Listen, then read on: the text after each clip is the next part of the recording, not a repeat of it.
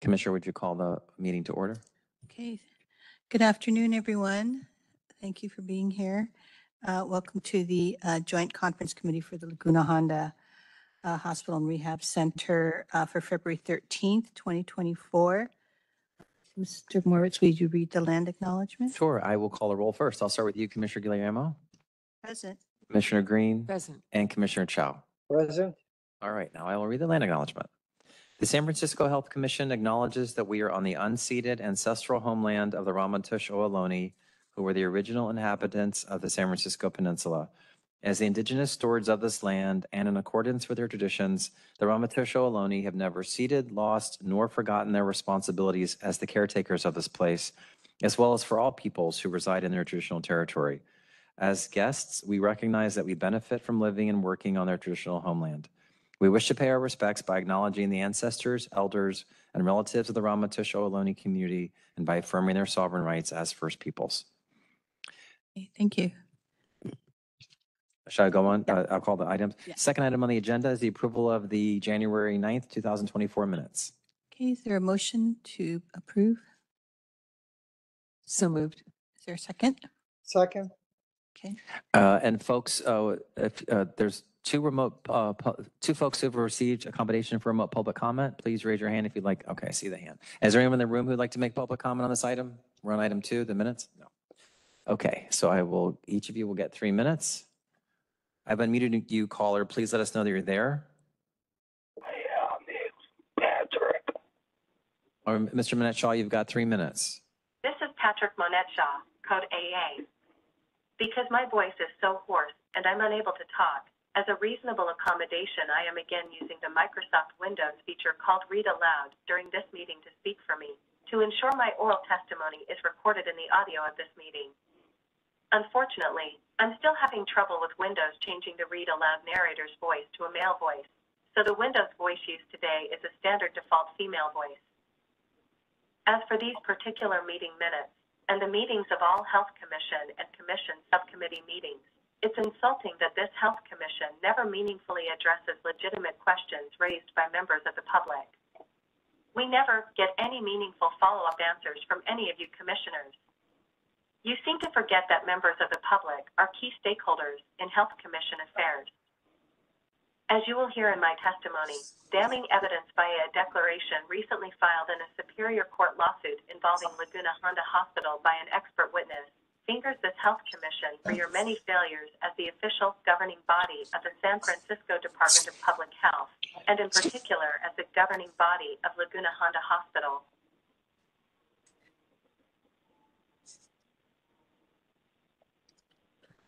I believe the comment is over, and commissioners, I will do unless there's any further discussion, I will do a roll call vote. Commissioner Chow, how do you vote on this item? Yes. Commissioner Guillermo? Yes. And Commissioner Green? Yes. All right, thank you. The minutes are approved. We can move on to item 3, which is general public comment. We see the same hand.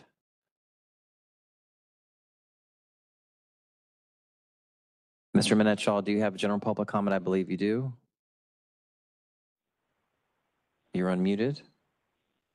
Should Tommy Thompson Superior Court case, CPS 20-517064, prevail, eventually forcing this commission to approve another settlement agreement, you must read the damning indictment of this commission in the 68-page expert witness Christopher Cherney's declaration supporting making the Thompson lawsuit a class action case during a May 24, 2024 hearing.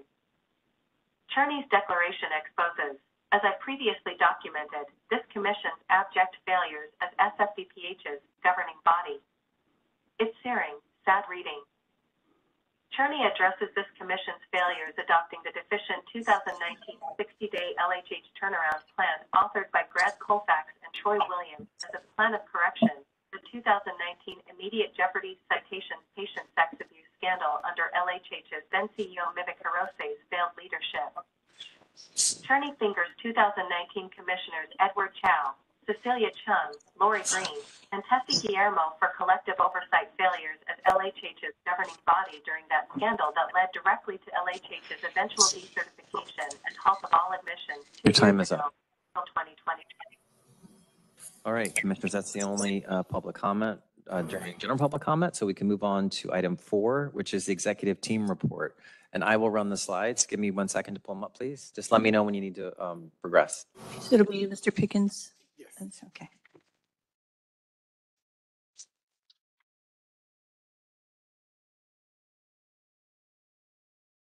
Ready whenever you are. Good afternoon, Commissioners. Roland Pickens, Director of the San Francisco Health Network. Could everyone please mute themselves if you're not speaking? We're hearing some very loud kind of ancillary noise. Thank you. So again, good afternoon, Commissioners. Roland Pickens, Director of the San Francisco Health Network and Executive Sponsor of the Laguna Honda recertification process. I'm joined here in the room with our Laguna Honda Chief Executive Officer and Nursing Home Administrator, Sandra Simon. And we're also joined by members of the executive team and other leaders who will be making parts of this presentation and available for any questions or comments. Next slide. So we are sharing with you that the same update that we gave, very similar to our last meeting. We completed the reasonable assurance period for Medicare recertification. We had, you'll recall, our Medicare survey back in December, and that showed significant improvement from prior CMS monitoring surveys with overall less findings and findings of lower scope and severity. As required, we submitted a robust plan of correction that was reviewed by our quality improvement expert. There were 2 components to that plan of correction. The fire life safety portion was submitted on January the 13th. The health monitoring portion was submitted on Wednesday, January 17th. Those were all submitted to the California Department of Public Health. It's our understanding that the California Department of Public Health has now forwarded that submission to the Federal Centers for Medicare and Medicaid Services, and we are awaiting further communication from them as to whether or not there need to be changes to that plan of correction or if they accept it as received. Next slide. So as has been for the last 2 years, recertification in the Medicare program remains our primary and current goal. As I just said, we are still not yet recertified in the Medicare program, although we were, as you know, successfully recertified in the Medicaid program late last year. In terms of what the process is, as I said, we've submitted the plan of correction. We are awaiting feedback from CMS through the California Department of Public Health in terms of whether or not they will accept that plan as written or require changes. And then after they do the acceptance, then there will be a period for them to actually validate that we have completed all the steps in that plan of correction. So again, we are at this point in a holding pattern awaiting that further communication from CMS. However, we have actually completed many of the items that we submitted to them so that if and when they do approve that plan and are coming for validation, we all have all of the information ready to show them our compliance with that plan of correction. Next slide. So we'd like to provide an update on the status of individuals at Laguna Honda who no longer require skilled nursing care. We have a team that's been active for the last 2 years working on this particular group. As you can imagine, individuals who, when they first entered Laguna Honda, actually had a need and met the criteria for skilled nursing care. Over that time, they received services to the extent that they no longer have that need and no longer meet the federal requirements for reimbursement for skilled nursing care. Oftentimes, these individuals have co-occurring conditions, mental health and or substance use, and also some physical challenges that make identifying an appropriate community-based site for discharge often very difficult and complex to arrange and coordinate with other agencies. But again, we have both our Laguna Honda, Department of Public Health, Department of Homeless and Supportive Housing, our Human Services Agency, all working to identify, and the placement team in our Behavioral Health Department, all working to identify appropriate discharge locations for these individuals. You'll recall that in April of last year, we were directed by the Federal Department of Health and Human Services to begin to discharge those individuals who no longer have skilled nursing level of care. Since April of last year, a total of 21 residents in that category have been discharged. And as of today, there currently are in-house 45 residents who no longer meet skilled nursing level of care. Next slide. And sharing with you our most recent admissions, discharge, and expiration data. Obviously, we've had no admissions. We are still under the hold on admissions pending our recertification back into the Medicare program. And as for the month of January, the average daily census at Laguna Honda was 449. Next slide. And just would like to share with you just some recent activity. As you know, we experienced severe storms in the area of the last few weeks. As a result, we activated the Nursing Home Incident Command System on Sunday, February 9th, due to a PG&E power outage. All backup infrastructure, such as generators, worked successfully as they were designed. There was no disruption to services, and residents remained stable for the duration of the power outage. Our facilities department and the City Department of Public Works completed removal of downed trees, of which there were several on the campus. A special thanks to our staff for their response and supporting the residents during the storm and the Hicks activation. Next slide. That concludes my portion of the report, and we'll be happy to take questions at the appropriate time from the commission. Thank you, Mr. Pickens. Are there public comments or questions from the public? Yes, please give me 1 second to refresh the public comment thing so I can see. Great. We have 2 hands up. Caller, I've unmuted you. Please let us know that you're there. Hi, this is Dr. Palmer, BB. I have questions about what the period of validation will mean and how long that usually takes if anyone has any experience with this. I also question why for months so few patients have been discharged. And I worry that budget cutting, the budget situation is making that worse. And I'd like more questions answered as to why there are specific problems in treatment. Are these people that need out-of-county involuntary mental health care? Are they medically complex? It'd be nice to have some kind of breakdown to clarify what kind of services aren't available that should be available in county for these patients. I would like some idea of if there have been any negotiations at all with the state about the plan of correction, or just really complete silence. Thanks a lot. Thank you. And we've got one more.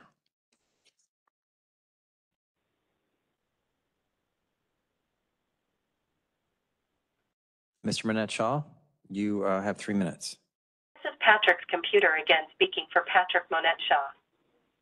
It's worrisome CMS/CDPH haven't approved the plans of correction, POC, submitted following the health inspection survey component conducted between November 27th, 2023 and December 1st, 2023 that LHH claimed was to have been an unusual second Medicare recertification survey. Why haven't they approved it yet? If they have asked for revisions to the POC submitted, you should members of the public that you had to revise a deficient POC. Why hasn't Congresswoman Pelosi and San Francisco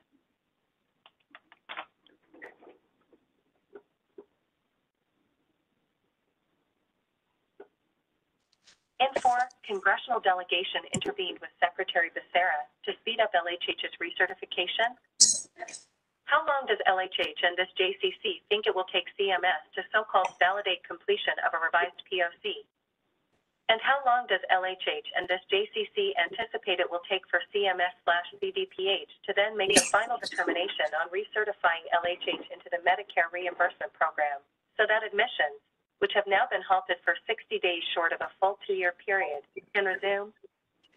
Why hasn't LHH assured the long-term sustainability yet of the corrective actions it has been making with the assistance of the consultants and QIE brought in May 2022 to get LHH back into regulatory compliance?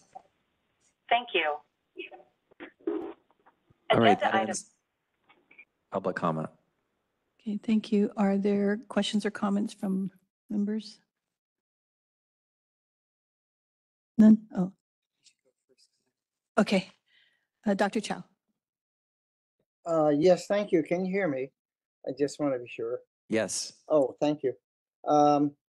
I did have several questions. I thought the presentation was very nice, Dr. Pickens, or Mr. Pickens. Well, at this point, we should really, confer upon you a new degree for the hard work over these last 2 years. But could you tell me the experience we've had with the validation period of time? I mean, we've had a number of surveys by CMS, so maybe that could help us give a time frame. I mean, we recognize maybe for several weeks the state sort of went over, apparently didn't comment to you any needs, and then moved it to CMS. So could you help us with this time frame?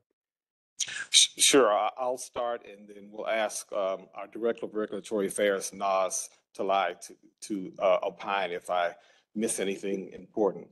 So the validation process is not something that's new to us. It's part of the regular survey process.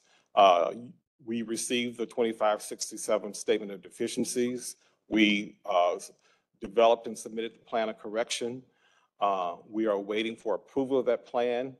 And then, as we have done with every other survey, once that plan is approved, then the validation comes. The validation can come in many different forms, primarily either through an off-site document review or an on-site validation survey where surveyors actually show up and may still ask for documents, but then may also go to the floors again to see the actual implementation of those corrective actions. That can go anywhere from a few days to a week or more. So it just depends upon how the regulatory agency decides to conduct the validation in the manner that they feel will give them their level of comfort that we have corrected all of those deficiencies. You got it all, Roland. Okay, thank you. Right. Do you so in terms of the timing at this point, do we feel that there's well, of course, every day is sort of an undue delay, but that this is within the normal workings of DPH and CMS, or that I know one time it took several months, right, before they gave you back your response. Mm-hmm. Great question. I'll ask Naz to provide an answer. Sure, no problem. Good afternoon, Commissioner Chow. I would say that currently we're still in a reasonable window. For this particular review, we being Laguna Honda, submitted a number of documents to show the amount of work that we have done. And so they're continuing to review that information. Okay, very good. Could I ask one more question, which is actually in relation to the number of people that we have been able to discharge? Mr. Pickens, have most of those been able to be placed into, or all of them, into facilities and a location that they felt comfortable with? Thank you, Dr. Chow, for that question. I would say yes. The answer to that is yes. Part of our discharge process actually involves a check-in. Once the individual is discharged out of Laguna, our social workers actually follow up to check on their status to make sure that they are doing well in their placements. And I can actually give you a little bit more information in terms of the places where those individuals went in terms of types of service. So you recall there have been a total of 22 that have been discharged so far. And they are very much representative of those 45 who still remain on the list. Of those 22, one resident was discharged to coordinated entry housing through the city. 11, the greatest number, went to board and care settings, so that is the greatest need. 5 residents went to scattered site housing. One resident was discharged initially to a hotel and then progressed on to other permanent housing. 2 residents were discharged to their homes or the homes of family, and 2 residents were discharged to internal network programs like medical respite.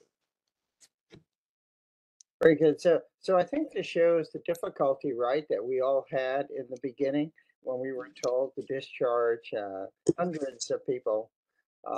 And this is now with the work of both the state and our partners trying to find adequate sites for the non-SNF qualified patients, right? So want to thank you for following up on them, and that it sounds like this more deliberate course is helpful for our for our patients who now have been able to move out of institution. So we'll look forward, if we can, to continue follow-up on the progress of moving our other non-SNF qualified members. So thank you. Yes, yeah, thank you for the presentation. There was something you said I may have misunderstood. So the CDPH has reviewed everything we've submitted, and then they've forwarded to CMS. Do we have any sense for how often CMS would come back and say, you know, we disagree or we want more than what the Department of Public Health has reviewed, obviously thoughtfully and carefully? Great question. And our experience for the last 2 years has been that they almost always come back and say, we either don't agree or we don't understand. Please clarify. Please say this rather than that, or change this.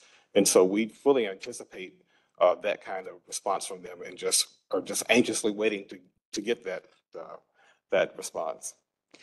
And what's the longest we've had to wait? And given that this whole reevaluation of skilled nursing facilities has been a governmental priority recently, is there any sense that it might take longer because there's more institutions throughout the country that are being evaluated by CMS? Do we have any way of gauging in terms of how long we might have to wait? Are there any clues?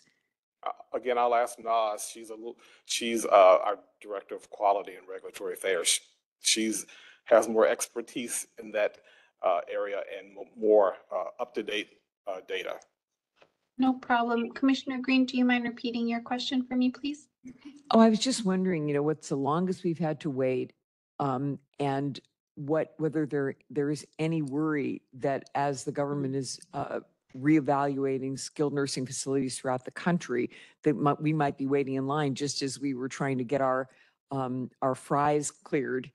And there's been such a backlog there. Of course, that's CDPH, but I'm wondering if there's any indicators that might help us. We're all so eager to move on and to readmit, you know, our individuals who were sent out at the beginning. And everyone, I think the public especially, is very anxious to have any clues we can have, so we can have some reassurance. Yes, absolutely. And thank you so much for restating that for me. So what I do know and can share is that there is not a set timeline, right? It really depends on how urgent the matter is perceived to be from CMS and CDPH. With that being said, I think that the recertification of Laguna Honda Hospital is a top priority for both CMS and CDPH, and that there are many leaders all over who are invested in ensuring that happens in a timely fashion. So, given that we submitted our plan of correction in mid-January, we then followed up with supporting evidence and quite a number of supporting evidence and have been in dialogue. I am confident that they're actively reviewing our information at the CDPH side, and then of course they need to communicate with CMS. The only kind of indicator in regards to delays or processes from CMS and CDPH are related to acute surveys. They had indicated late last year that their hope is to restart acute surveys this year, and they don't know when or how that will look like, and it will impact most hospitals. So at some point, Laguna will be part of that, as you know, with our acute license. But that's the only delay that they've kind of communicated in their review process.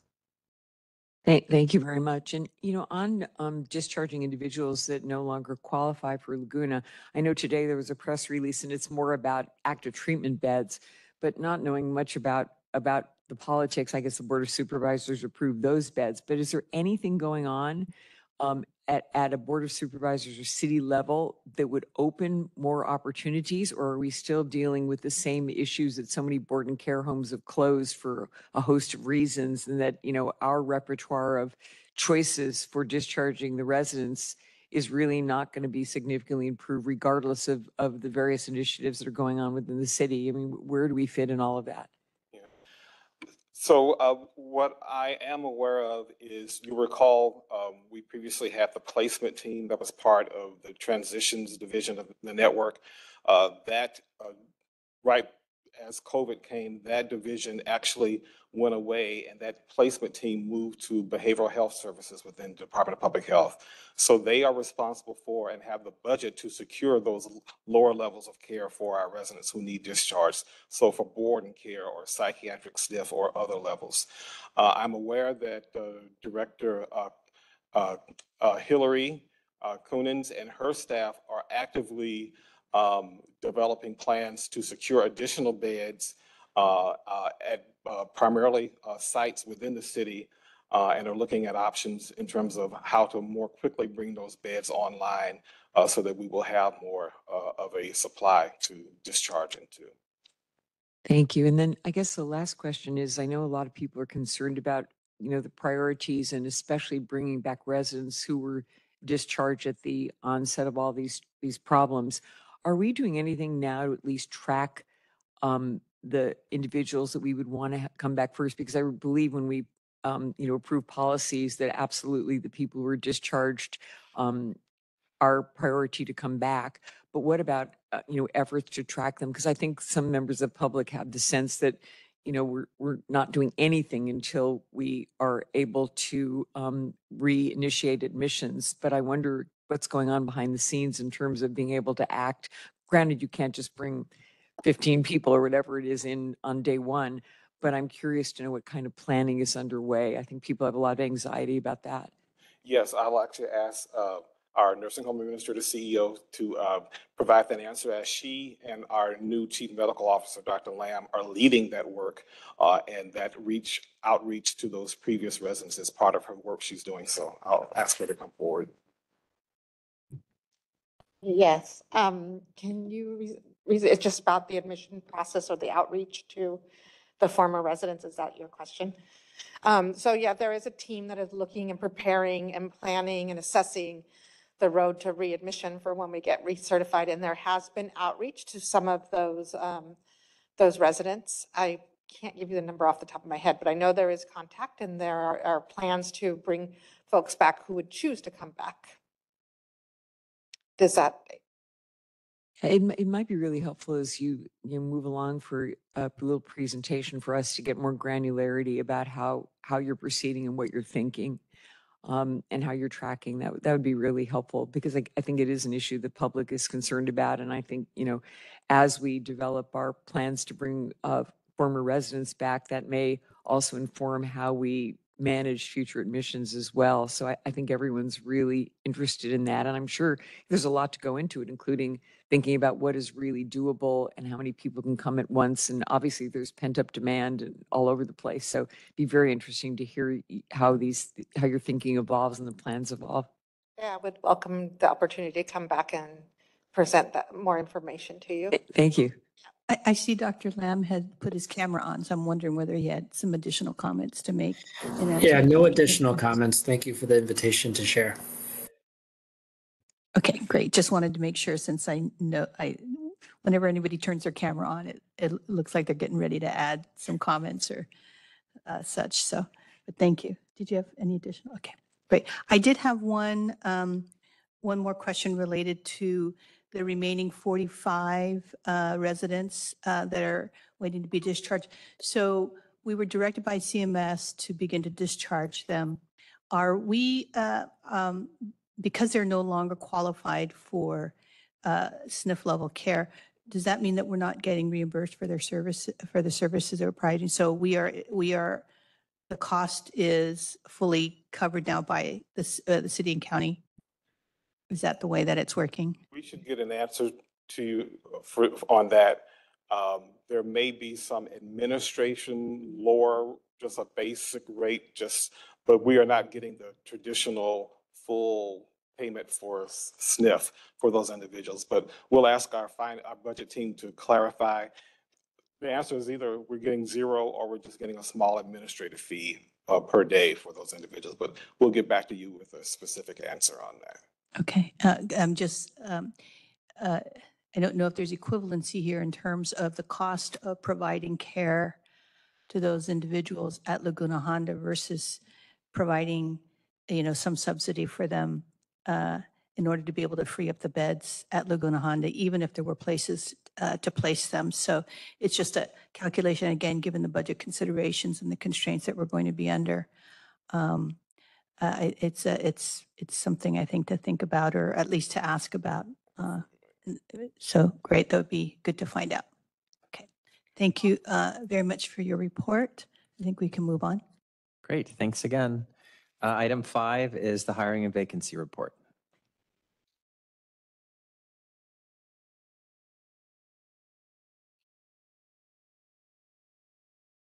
Good afternoon, Commissioners.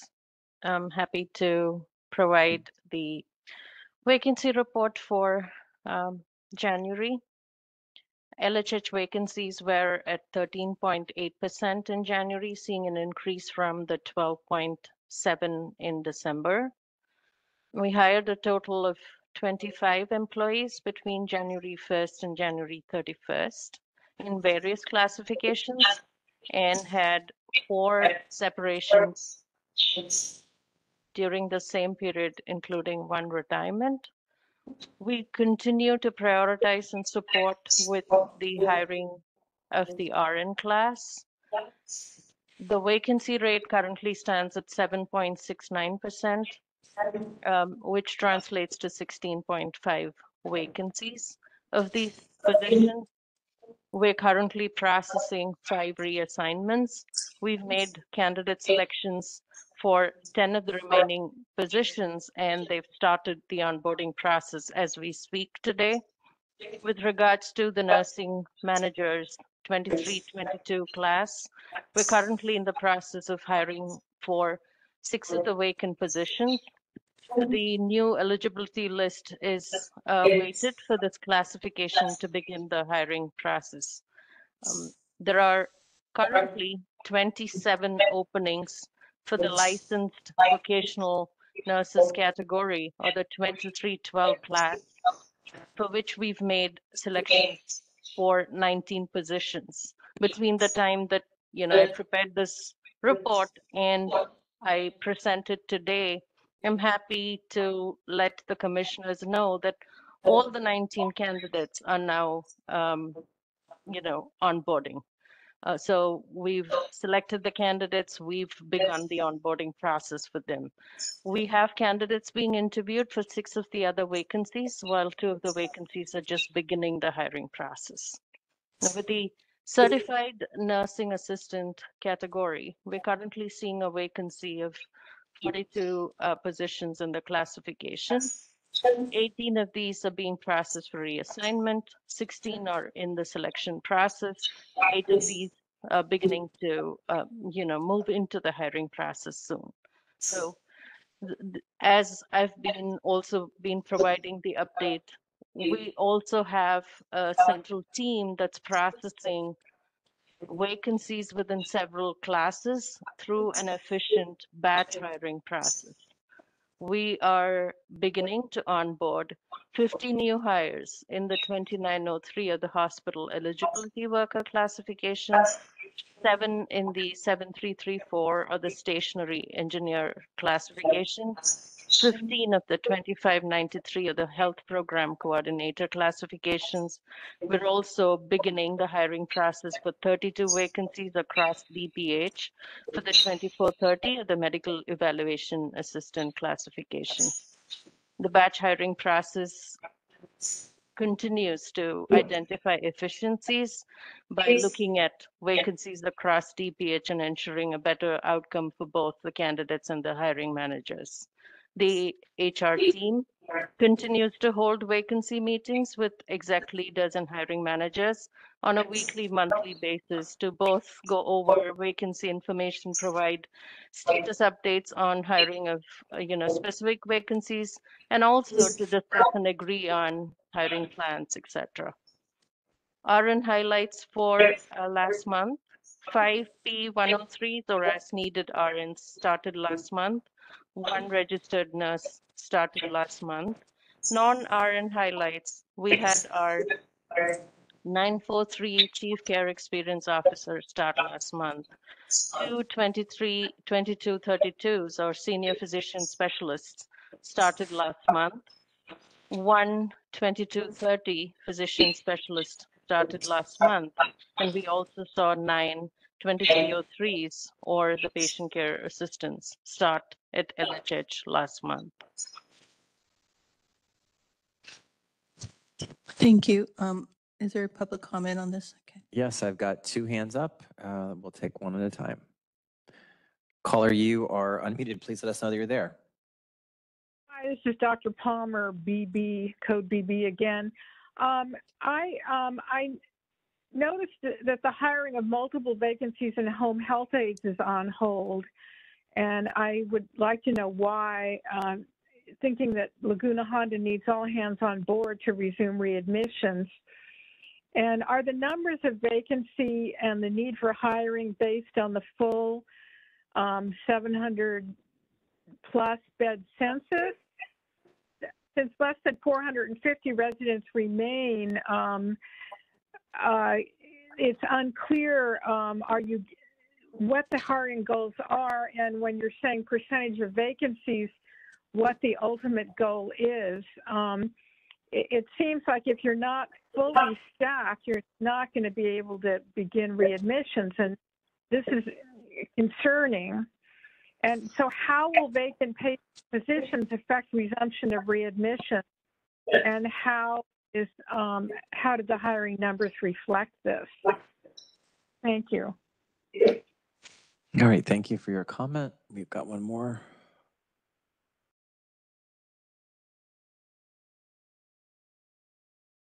All right, Mr. Monette-Shaw, you have 3 minutes. Patrick Monette-Shaw. The LHH vacancy report by FTE, full-time equivalent, carrying a title of December 2023, listing the vacancy rate of all LHH job classification code, carries a run date. The data was collected as November 1st, 2023 to December 1st, 2023. Why wasn't the run date for the status of LHH vacancies at the end of January 2024? The FTE report shows an overall vacancy rate throughout LHH at 13.99%, which should have been rounded up to an even 14%. As of December 1st, 2023, total LHH vacancies soared to 212.3. You have to wonder what LHH's total vacancies were as of January 31st, 2024, and why overall vacancies have climbed so high. The overall vacancy rate as of October 2023, run date ending October 2nd, 2023, was just 11.11%. That increased to an overall vacancy rate of 12.19% for the November 2023 vacancy report, run date through October 26, 2023, with a total of 180.91 total vacancies.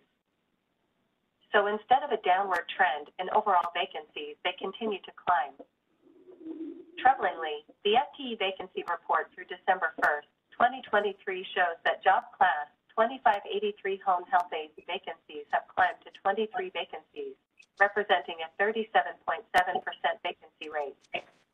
Job classification 2312 licensed vocational nurse vacancies have climbed to 27, representing a 24.77% vacancy rate. Job classification 2322 nurse manager vacancies have climbed to 7, representing a 25.93% vacancy rate. Why does LHH still have so many vacancies in the nursing department and such high vacancy rates? Thank you. All right, that's the last public comment. Okay. Are there any questions or comments from members of the committee? Commissioner Green? Yes, thank you for the report.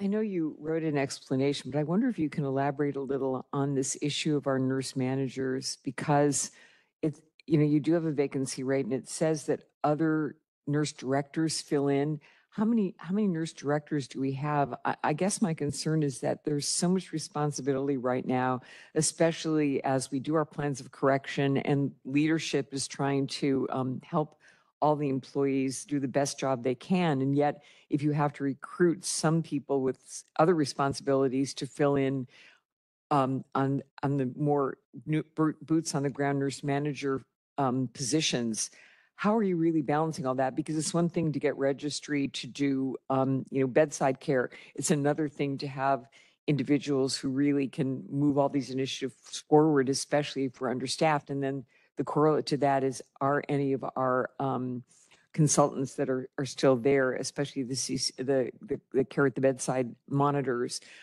able to backfill some of this as you try to figure out how to manage the managerial positions? Hi, I'll try to answer that.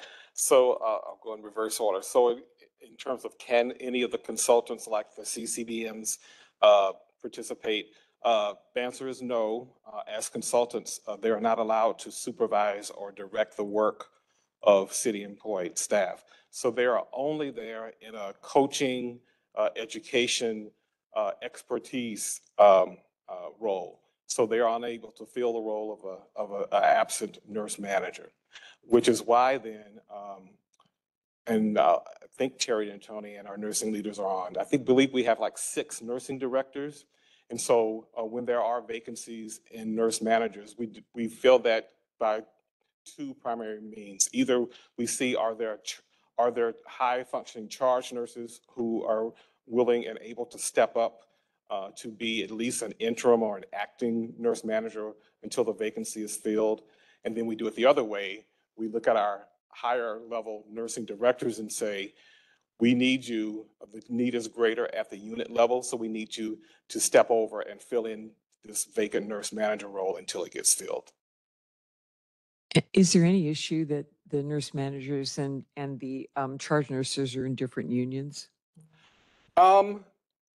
Well, they definitely are in different unions, and I can't speak for the unions, but typically one union does not see favorably to another union engaging in the work of their members. Thank you. Thank you. I had, Commissioner Chow, you had a question. Yes, I'm reading your report for February, and I'm trying to understand. It says in regard, and just happens to be also it's on the nursing managers. It says that you're hiring 6 at this point, when we had a vacancy of 7 or something. So that means that shortly we're going to fill all these positions. Am I reading that correctly? Yes. Okay, and then under the RN class, which right now you say we have 7.7% vacancy, or 16.5. You found 5 reassignments and you are actually making candidate selections for 10. So that Mhm. just about fills the RN slot at this point, Yes, right? Barring retirements and so forth. yes. So I am reading those correctly, that you've done really a marvelous job in filling these 2 key positions that we've been talking about today. Thank you. Okay, good. I'm glad that my interpretation is correct. Thank you. Commissioner Guillermo, I believe Ms. Zantoni had some context of the nursing question. Would it be okay if she Oh, yeah, that responded? would be great. Thank you. Right. Terry, please jump in. I will, thank you. Great. So great questions that you asked, and Roland answered them beautifully. That we do have charge nurses in the role that step up. When they step up, they become acting managers. So the union, they can then do any sort of administrative detail with the employee. That's not an issue. We do have 3 that are, we actually have 4 currently in that role, and 2 of which have applied for permanent jobs, and we've really worked them well. And so that's very exciting. And in addition, we have nursing directors who can also support the units in a different way. As you're all aware, we've learned all new ways to conduct business at Laguna Honda, and these are seasoned directors that can really support the frontline staff. We are looking at the long-term care list for hiring nurse managers. I know Priya said that quite eloquently. And we want long-term care nurses and not med-surg nurses. We want people that understand skilled nursing, because that's how we're going to really bake everything that we've learned over the last recertification period. Great. Thank you for that clarification, Terry. I also had a question about the RN class. So, Priya, the candidate selections for the 10 remaining positions, does that mean that the selections have been made and offers have been made and accepted? Yeah, yeah. So that We the moved- hiring, the Yeah. onboarding is happening with all 10? Yes, Okay, great. So I just wanted to make sure then that we're doing as well as Dr. Chow had assumed in his questions. So thank you. Great work. thank you. So can you move on, Commissioner? Wonderful. And I just wanted to know, I see a hand from an individual who I don't recognize. I wanted to make clear again that the public comment policy is that folks have to contact me by 12 on Monday in order to receive accommodation to participate remotely. So I don't choose, we don't acknowledge folks who have not already received accommodation. I apologize for that. Let's see, we can move on to the item 6, the regulatory affairs report.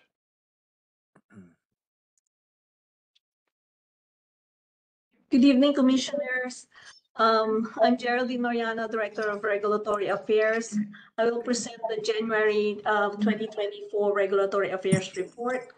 For the facility reported incident, there were 14 incidents reported, and we received 1 anonymous complaint in January.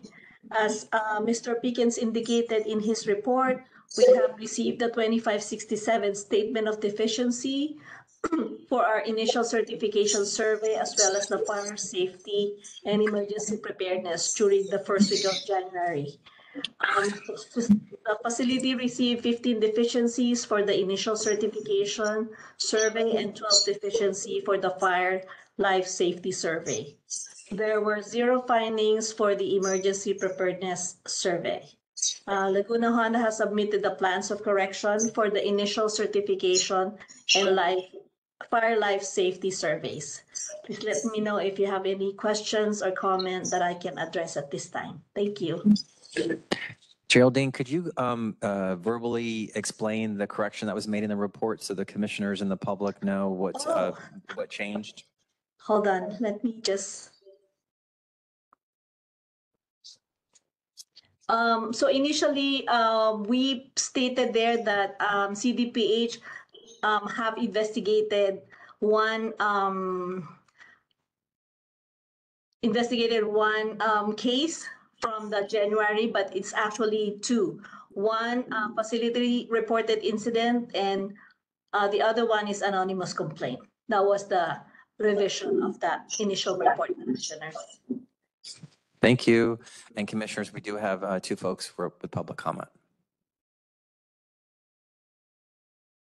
Caller, you're unmuted. Please let us know that you're there. Oh, hi, it's Dr. Palmer again. The regulatory report contains multiple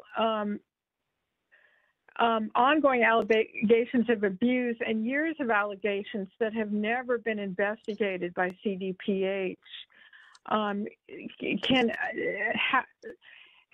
can this be? I mean, can you please give us further explanation on this? Thank you. All right.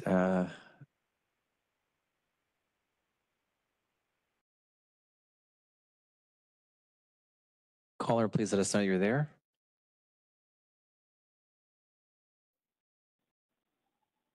The January Regulatory Affairs Report is troubling for a number of reasons.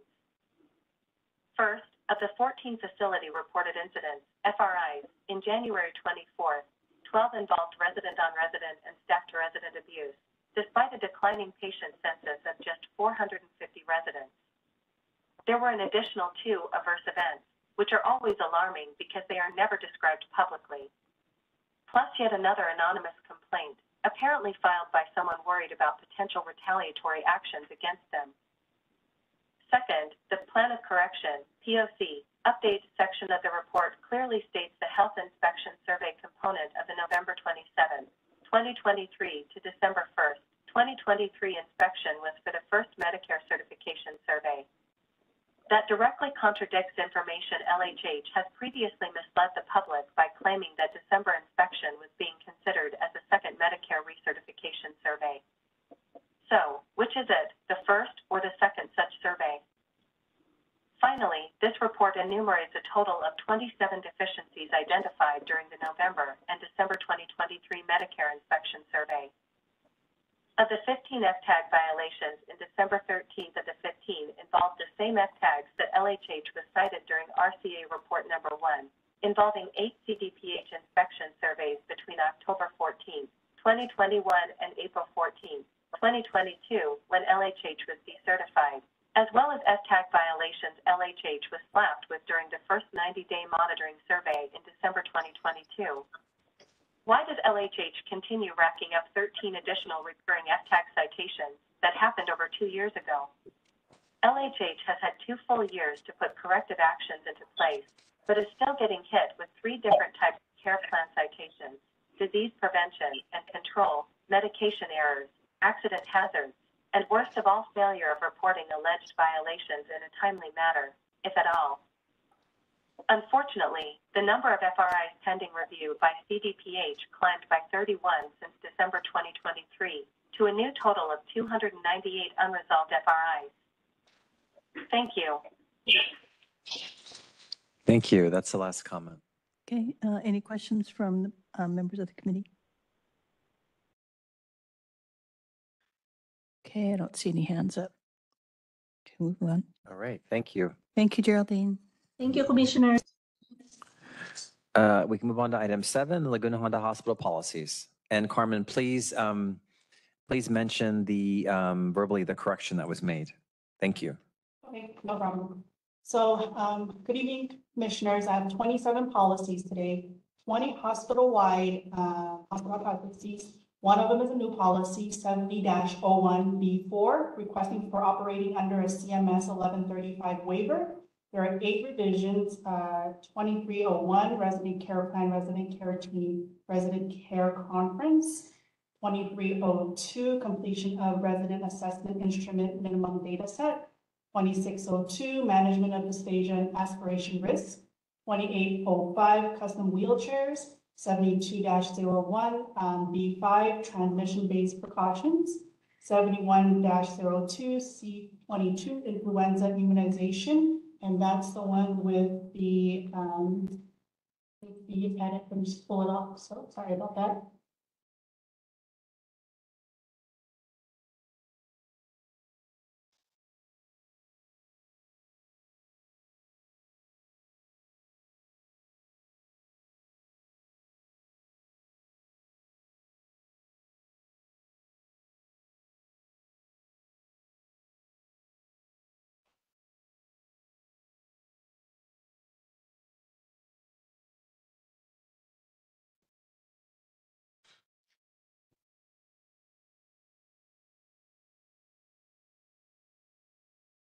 Apologies, I can't seem to find it. Give me now.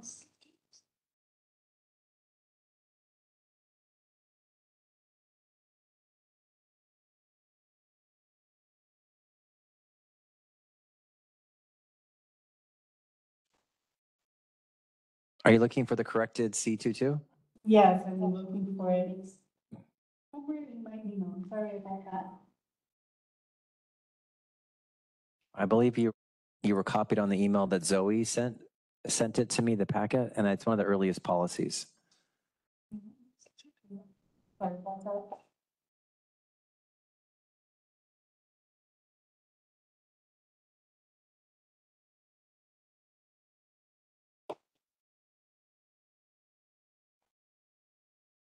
Oh, sorry about that. So for 72-02C22, the CDC issued a new advisory this year, emphasizing the egg allergy. So they were able to reword it in the policy, as others have done, to clarify that simply having a history of egg allergy does not disqualify from one getting the influenza vaccine. So they updated the wording for that. Next policy is 72-01 F04 linen handling. And then there's warfare and collaborative practice agreement.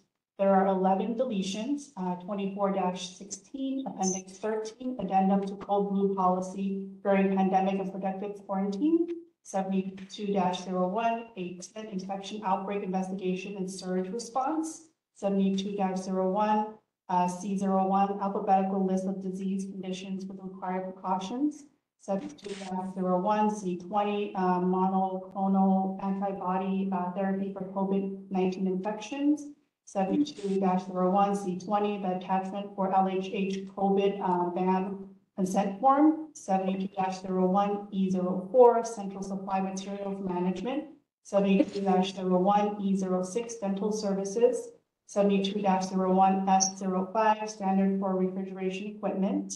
72-01 F13, attachment 1, non-critical resident care equipment, disinfectant exceptions. 72-01 F13, attachment 2, standard work for single resident blood pressure cups. 73-07, transmissible disease exposure control plan. There are 7 departmental policies. The first one is central processing and department. There's one revision to their materials management and central supply policy and procedures. There are 3 revisions for the food services. The first one is 1.64 for preventative maintenance, 1.67 dish machine QC checklist, and 1.139 pot machine temperature checks. And there is one revision for the medical services, D01-05, psychotropic medication management.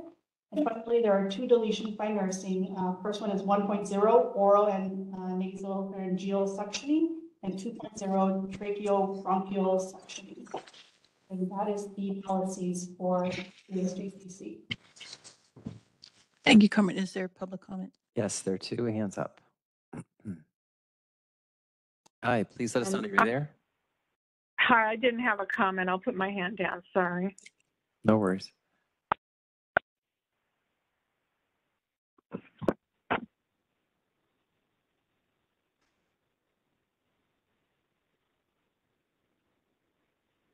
Please let us know that you're, I'm sorry, wrong person. There we go. All right, please let us know that you're there. This is Patrick Monette Shaw with my last and short testimony. Why is this LHH JCC considering adopting a new LHH policy titled Requesting to Operate under a CMS 1135 waiver? CMS 1135 waivers are issued for several different types of contingencies and operational needs unique to any given skilled nursing facility, SNF. Why is LHH creating this new policy, and for what type of operational contingency? More specifically, has LHH already submitted to CMS an application to obtain an 1135 waiver? If so, when was it submitted and for what operational need? Thank you. All right, that's the last comment. Okay, thank you. And I'll note that there were a number of questions from the commissioners that were answered in the document that has been left for us here. And so I invite the members to um, see if there's any additional questions beyond this or any clarifications on this document that have been provided to us. Okay, Commissioner Chow. Yes, and I want to thank the staff for actually responding to at least a number, all the questions in a very thorough manner. And so my question in regards to 2805, the custom wheelchairs, in which it was a question of whose responsibility was it in order to get them repaired, because that is always a difficulty. Staff has suggested that they can add nursing to alert social work department on residents' custom wheelchair repairs and needs, which I think would be helpful. And I would suggest that we add that, because that's sort of lacking in the policy. And it is important, I think, as we've heard in the past, that wheelchairs do need to be careful. Well, if we're going to be checking wheelchairs and we find problems, we should be able to understand the chain of command for getting it corrected. So I would like to suggest that be added into the protocol and anything else that's needed in order to help clarify for staff how to get a wheelchair repaired. Thank you. No, I'll let them know. Thank you. And I appreciate your revision also on the influenza immunization program. It's just going along with the CDC that says that egg allergy is not a reason for not receiving the influenza vaccine now, which just came out this past year. Thank you. And Carmen, then can we then be informed about this last one? You're going to let whoever is in charge of that particular policy of Dr. Chow's suggestion and whether that has led to any changes or not. Okay. Definitely, if there's any changes, I will provide the updated policy to Mark. Thank you. Okay, anything else? No? Okay, so we will take a motion on approving or recommending approval of these policies to the full commission. I would move we recommend the approval with the small changes that Commissioner Chow has brought up. Is there a second? Second? I'll do a roll call vote. Commissioner Chow, how do you vote on this item? Yes. And Commissioner Green? Yes. Commissioner Guillermo? Yes. Thank you. These policies we put on the consent calendar at the next, for the February 20th Health Commission meeting. We can move on to item 8, which is the medical staff bylaws. Hey, Dr. Hu. Hi there, commissioners. Good evening. I'm bringing you the revised Laguna Honda medical staff bylaws for your consideration, and request that we move these forward to the full Health Commission with your recommendation for approval. I'd be happy to answer any additional questions that you have. Okay, is there public comment? I see no hands up. Folks, we are on item 8. Just wanting to make sure there's no public comment for the two who have permission to do so. I see no hands. Okay, Dr. Chow, I see your hand up. Is that for the bylaws?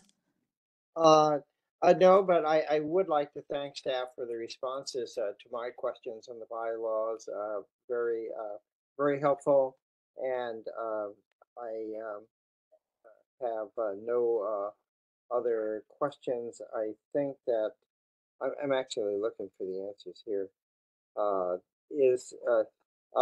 Dr. Hu, do you remember if there was anything that needed to be changed in the bylaws, or you were?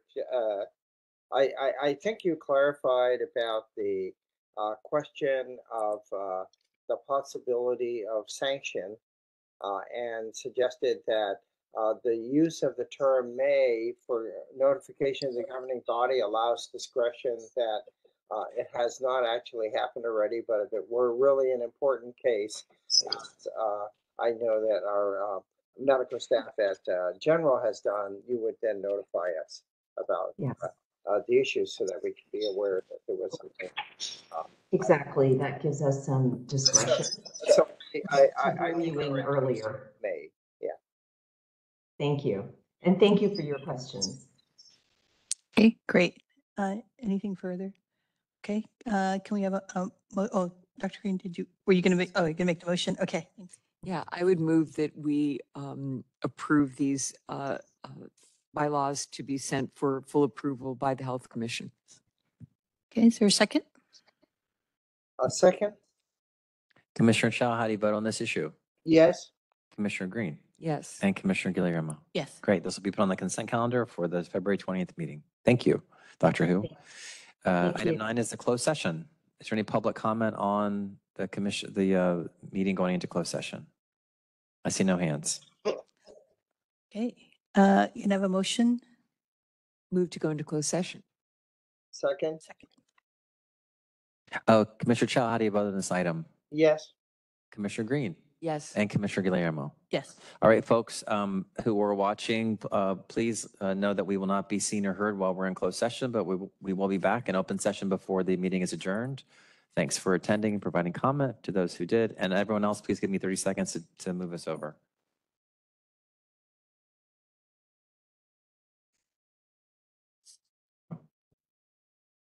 All right, we are back in open session. Commissioners, please consider a motion to disclose or not disclose discussions held in closed session. Move not to disclose. Second?